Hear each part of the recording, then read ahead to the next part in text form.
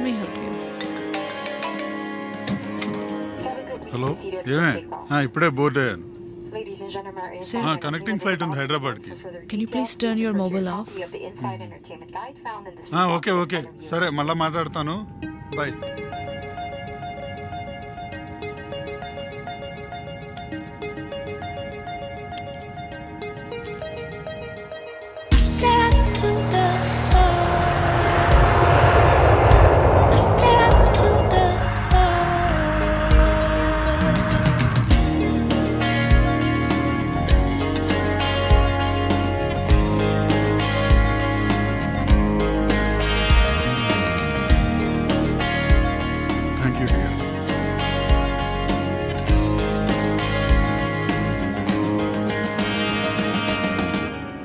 Let me hand over to him.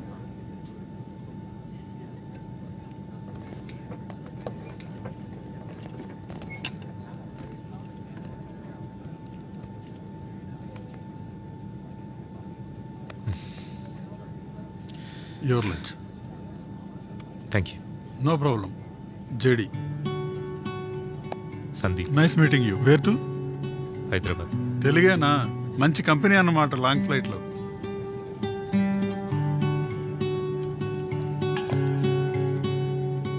Lunch అయ్యవా Sandeep?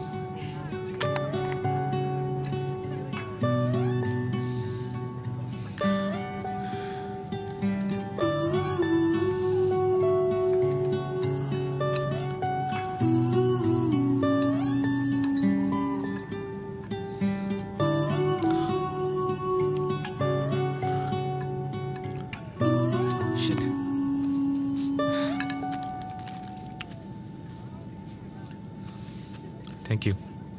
పర్లేదు Sandeep, turbulence వల్ల ఉంటుంది. టర్బులెన్స్ వల్ల కాదు, మైండ్ ఎక్కడో ఉంది. ఇండియాకి వెళ్తున్నాను ఎగ్జైట్మెంట్ వలన? వెళ్ళాల్సి వస్తుందన్న బాధ వల్ల. బాధనా? బాధలు అనేవి లైఫ్లో ఎప్పుడు ఉండేవే. ధైర్యంగా ఉండు. ఏం తెలుసండి, ఏం తెలుసని సలహా ఇస్తున్నారు?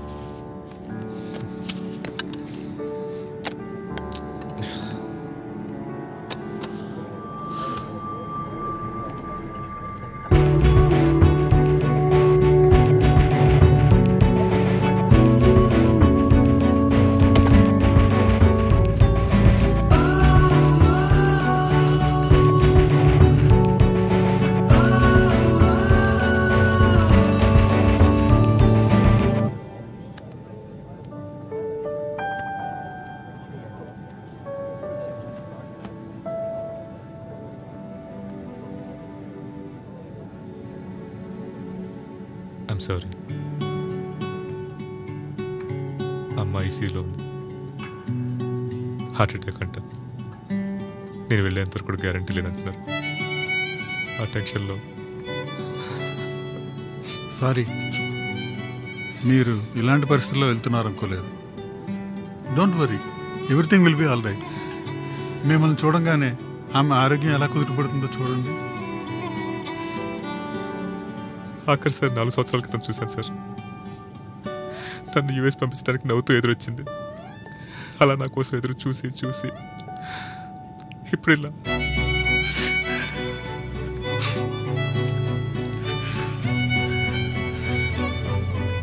సారీ.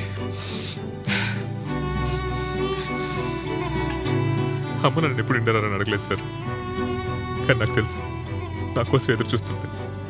ఒక్కసారి నన్ను చూడాలని ఆశపడుతుంది. నేనే ఎప్పటికప్పుడు వెళ్ళాను అనుకున్నాను, కానీ వెళ్ళలేకపోయాను. అమ్మకి అర్థమయ్యేలా చెప్పలేకపోయాను. నా ఉద్యోగం, నా భార్య కెరియర్, అప్పులు, ఇవన్నీ అమ్మకి చెప్పిన కారణాలు, నాకు నేను చెప్పుకున్న సాకులు. అవసరం కోసం దేశం కానీ దేశం వచ్చాను. దేశానికి తగ్గ వేషం, జాబ్కు తగ్గ డబ్బుకు తగ్గ లగ్జరీ కొని తెచ్చుకున్నాను. కానీ అమ్మకు తగ్గ ప్రేమను మాత్రం ఇవ్వలేకపోయాను. సందీప్, ఇది నీ ఒక్కడి పరిస్థితి కాదు, మనందరిది. నీకు ఇండియాలోనే మంచి అవకాశం వచ్చుంటే ఇక్కడికి వచ్చుండేవాడు. అక్కడ మాత్రం ఊళ్ళో వాళ్ళు సిటీకి రారా? ఒక సిటీలో వాళ్ళు తమ వాళ్ళని వదిలేసి ఇంకో సిటీలో సెటిల్ అవ్వరా? ఇది అంతే. అక్కడైతే ట్రైన్కి వెళ్ళేవాడు, ఇక్కడ ఫ్లైట్ ఎక్కి వెళ్తున్నాం. టైం సేమ్, జర్నీ సేమ్, జీవితాలు కూడా. అలా సరి చెప్పుకున్నా, బతుకునిచ్చిన అమ్మకు దూరం అవ్వాల్సి వచ్చిన బతుకు ఎందుకు ఎంచుకున్నారని తొలిచివేస్తూనే ఉంది. అందుకే నా దగ్గర తెచ్చుకున్నాను కూడా, కానీ ఉండలేకపోయింది. ఎలా ఉండగలుగుతుంది? దేశం కాని దేశం, మాట్లాడడానికి ఎవరు ఉండరు. మీకేమో వీకెండ్ వస్తే కానీ స్పెండ్ చేయడానికి అవ్వదు. భాషా ఇబ్బంది, ఏ పని సొంతగా చేసుకునే వీలుండదు. కనీసం మార్కెట్కి వెళ్ళాలన్నా ఇంకొకరు తోడు కావాలి. అవును, అందుకే తను తిరిగి ఇండియా వెళ్ళిపోతున్నప్పుడు ఆపలేకపోయాను, సర్ది చెప్పలేకపోయాను. వీలున్నప్పుడల్లా నేనే వచ్చి చూస్తాను. కానీ ఇప్పుడు ఇలా ఆఖరి క్షణాల్లో వెళ్ళాల్సి వస్తున్నాను అనుకోలే. అలా అనకు సందీప్. ఇంకెలా అర్పంటారు? అమ్మ చావు బతుకుల్లో ఉంది. సందీప్, ఇది ఓల్డ్ ఏజ్లో వచ్చే ప్రాబ్లం. నువ్వు పక్కనే ఉన్నా ఏం చేయగలిగేవాడు కాదు. కనీసం పక్కనే ఉంటే దగ్గరుండి చూసుకునేవాడు. నీకు అర్థం కావట్లేదు సార్ నా బాధ. అర్థమవుతుంది సందీప్, నాకు అర్థమవుతుంది. కొన్నేళ్ల క్రితం నేను కూడా ఇదే సిచ్యువేషన్ ఫేస్ చేశా. మా నాన్నకి జబ్బు చేసింది. నేను అక్కడే ఇండియాలోనే ఉన్నా. ఏదో చిన్న ఉద్యోగం చేసుకుంటూ ఆయన దగ్గరే ఉంటూ వీలైనంత సుఖంగా చూసుకుందాం అనుకున్నాను. కానీ సరిపోలేదు. ఏదో లివర్ ప్రాబ్లం అంట, ఆపరేషన్కి చాలా డబ్బు అవుతుందన్నారు. డబ్బు ఏర్పాట్లో ఉండగానే కండిషన్ క్రిటికల్ అయింది. నేనేం చేయలేకపోయాను, కాపాడుకోలేకపోయాను. నా ఎదుగుదల చూడాలనుకున్న నాన్న నన్ను చూస్తూనే కన్నుమూశారు. ఇప్పుడు చాలా ఇదిగా బాగా సంపాదించా, కానీ దగ్గరే ఉండి నాన్నను కాపాడుకోలేకపోయానన్న బాధ అలా ఉండిపోయింది. మనమంతా ఇక్కడుండి అక్కడ జరిగే పెళ్ళిళ్ళు, పండగలు, ఫంక్షన్లు, స్నేహితులు, బంధువులు, సంప్రదాయాలు, అలవాట్లు, జాతరలు, జ్ఞాపకాలు ఇలా ఎన్నో మిస్ అవుతున్నందుకు బాధపడుతుంటాం. ఇక్కడి నుంచి డబ్బులు పంపించి ఊళ్ళో అమ్మా నాన్నలకు ఇల్లు కట్టిస్తాం. వాళ్ళకి సొంత ఇల్లు కట్టించామనుకుని మనం ఇక్కడ అద్దెంట్లో కూర్చొని గర్వపడతాం. బంధువుల పెళ్ళికి కావాల్సినంత సహాయం చేస్తాం, కానీ మనం ఆ పెళ్ళికి వెళ్ళాం.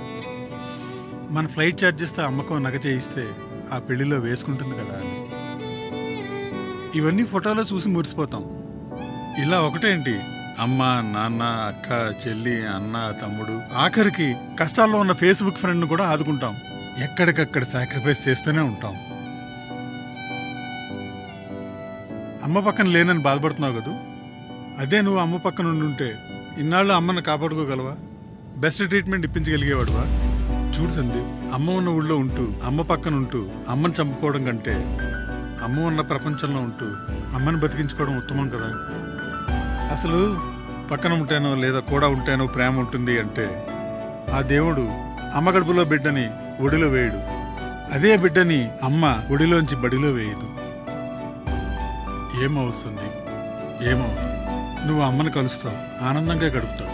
కానీ ఇలా బాధగా నిన్ను నువ్వు నిందించుకుంటూ వెళ్ళకు. ఆనందంగా వెళ్ళు. చేయగలిగిందంతా చేశానని తృప్తితో వెళ్ళు.